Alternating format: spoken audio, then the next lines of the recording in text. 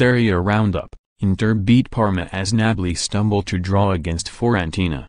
Substitute Lautaro Martinez scored Inter Milan's first Serie A goal this year to give them a much-needed 1-0 win at Parma on Saturday. Martinez replaced Joao Mario in the 77th minute and made his mark within 2 minutes. Inter won possession in midfield and Radja Nainggolan slipped the ball to the Argentine, who held off his marker and fired his shot into the roof of the net.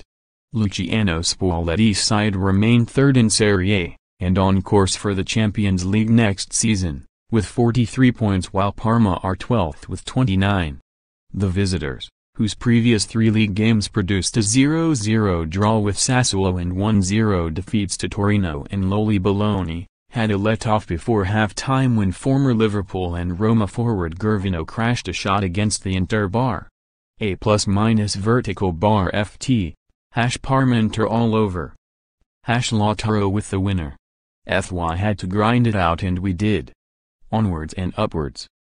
Forza Interpic.twitter.com/GC4Siagvsu. Danilo D'Ambrosio thought he had broken Inter's duck when he turned the ball in from a corner in the 54th minute, but it was chalked off after a VAR review showed that the ball struck his arm.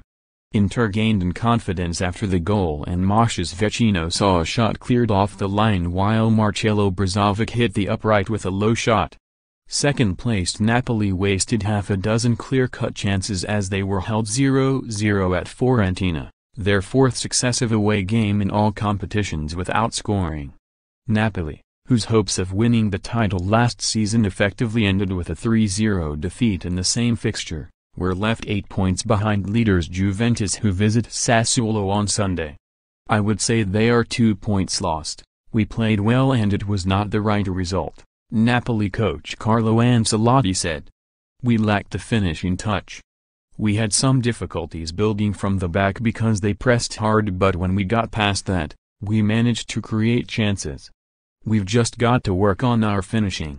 Predict 6 correct scores for your chance to win £250k.